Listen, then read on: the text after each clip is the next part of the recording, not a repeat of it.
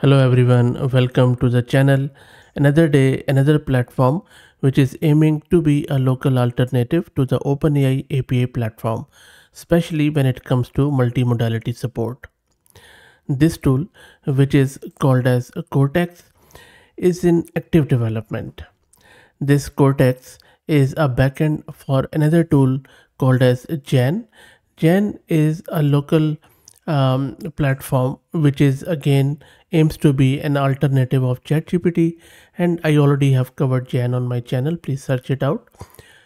But for this video, we are going to see what Cortex is and how to install it locally, and then we will play around with it. This Cortex is, as I said, a local AI API platform that is used to run an customized LLM. When you will run it, you will see a lot of similarities with Ollama, which is another magnificent tool for running large language models locally, especially if you are starting out. There are a few salient features of this Cortex. For example, it has got a very straightforward CLI similar to what Ollama has. Ollama is written in Go as I understand, but this tool Cortex has been written in C++. So it has got a full C++ implementation and it is packageable into desktop and mobile apps.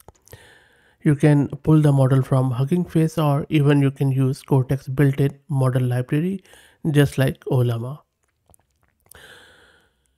Models are stored in universal file formats, which is called as blobs or binary large objects, and you know that Ollama stores them in its own format.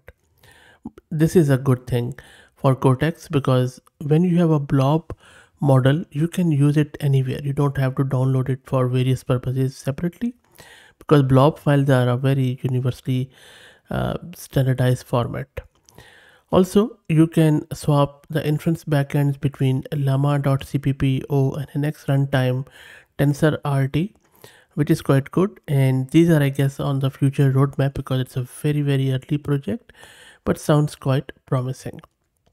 You can even deploy it as a standalone API server, or you can integrate it into apps like Jan. So we are going to install it locally and then we are going to see how it works. Before I do that, let me introduce you to the sponsors of the video, who are AgentQL. AgentQL is a query language that turns any web page into a data source. With its Python SDK and live debugging tool, you can scrape and interact with web content. AgentQL works on any page. It is resilient, it is reusable, and it structures the output according to the shape of your query. It is quite a robust alternative to fragile XPath and DOM CSS selectors. Okay, so let's now try to this Cortex installed and then we will go from there. The good thing is that it is already available for Linux, for Windows, and for Mac OS. All you need to do is to just download the exes and then run it from your local system. So I have Linux, so I'm just going to go for Linux. So I'm just clicking on Linux here. You see on the top right, it has started downloading the Debian installer for me. Similarly for Windows, you will get Windows installer, the exe file, setup file, which you just need to do next. So let's wait for it to get installed. This is just under 2 gig of size. So that Debian file is installed. Let's go to my terminal and let me take you to my downloads directory. As you can see that I'm running this Ubuntu 22.04. From here, if I show you where the file is, and it is at the very end. So let's do this: sudo tpkg-i and then Cortex. It is going to install it on my local system, and as you can see, it is unpacking this Cortex.cpp. Let's wait for it. And took a bit of a time, around 3 to 4 minutes, but as you can see, everything is installed now. Now, in order to check if everything is working, all you need to do is to write Cortex, and that is going to show you all the options which are available with Cortex. You could even just simply do here Cortex-v, and it is going to show you the version, which is a very early version, as you can see here. Okay, so now let me show you how you can use it.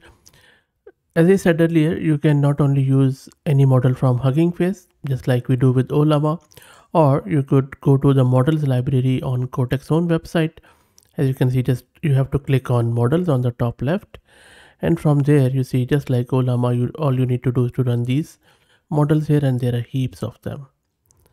So now we have third option here. We had Ollama, we had Nexa, and now we have this Cortex, which is quite interesting. Okay, so let's try to now download a model. So let me show you how you can do that. For example, if you just want to go with Llama 3.2. So I'll just take you to my terminal. From here, you can run this, and it is going to ask you that which one you want to do, because you see I haven't specified any tag with it or quant with it. If you just want to go with default, go with default, as I just pressed enter, or you could just press a number from here 1 to 10. So you can see it is downloading it, and how much it is going to use of course depends upon your system's GPU card. For example, my GPU card is NVIDIA RTX A6000 with 48 GB of VRAM on this machine, and that has been sponsored by Massed Compute. If you're also looking to rent a GPU on good prices, I will drop the link to their website in video's description. Plus, I'm also going to give you a coupon code of 50% discount on a range of GPUs. Also, if you're wondering how much VRAM do you need, a very rough estimate is that for quantized model, you would need around 8 GB of VRAM to run 3 billion model, 16 GB of VRAM to run 7 billion parameter size model, and 32 GB VRAM for running up to 13 billion parameter size of models. It's a rough guide, it's not a hard science, by the way. Okay, let's go back to the terminal. Okay, so you see that by running it, it has downloaded the model. And in order to start the Cortex API server, all you need to do is to run this command, Cortex start, and you see that now the Cortex API server has started and serving your models on your local host at port 39281. And you can do any RESTful API call to that endpoint, and it is OpenAI's compatible endpoint, so you can go with chat or completions.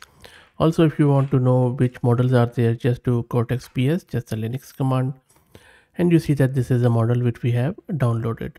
Similar to this, you can pull them Ollama, you can pull the models and then you can run them interactively. For example, you can pull it something like this, where it is asking us what to pull here, and you can simply select any of the quantization which you can do. We already have it, so I'm not going to do it again. Now what I'm going to do here is that instead of pulling, I'm just going to run it, because we already have downloaded it, so it is not going to download it again. And you can just start talking with it, and it is going to talk with you in the interactive way, just like we do in the Ollama.